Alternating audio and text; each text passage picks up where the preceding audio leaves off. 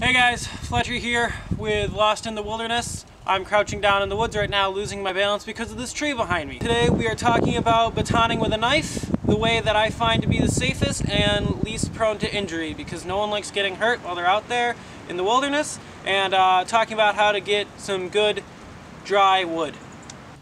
Alright, today we're talking batoning. So, what are you going to need to baton your firewood? First, you're going to need the actual baton itself. This is the safest way to do it, so we're not going to use our hand as the baton. We're actually going to use the piece of wood as our baton. You're going to need a piece of wood. This was just a piece of wood I ripped off a dead tree, and it helped because it's a little wet, and this is going to prove why we're doing this.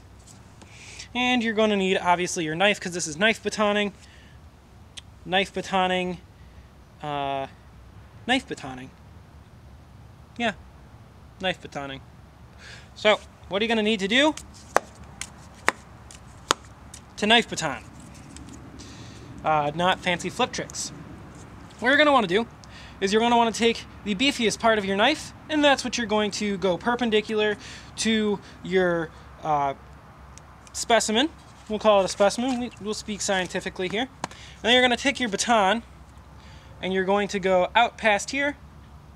So you want to go past the wood, so anywhere past here is really good. There's a really good strike zone. In fact, if it's thinner wood, you're going to want to try to stay more towards here, just so it's not dispersing it over, you know, this wide open area. It's better if you go in here. So you're going to get a firm grip on your knife, firm grip on your baton, and then once you get to about here, where the wood is splitting. Now, because I ripped this off a tree, you have this part. You're just going to give your knife a bit of a turn, and it's going to pop off, and then you're going to grab it with your foot. And there you go. There is your batoned piece of wood. And this method allows you to do it a safe way so you won't damage your hand, and you get a nice dry bit of wood for your fire. So after you get your tinder going, after you get some smaller twigs on there, well, this is the next step, especially if you're doing a log cabin fire, or as they call it. I thought there was another name for a second in my head, there wasn't. These are some specimens I did earlier.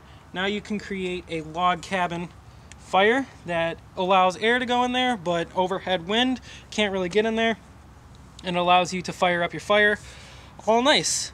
And that's all done through batoning. And this has been Toodlebit Tuesday with Fletcher Daniel.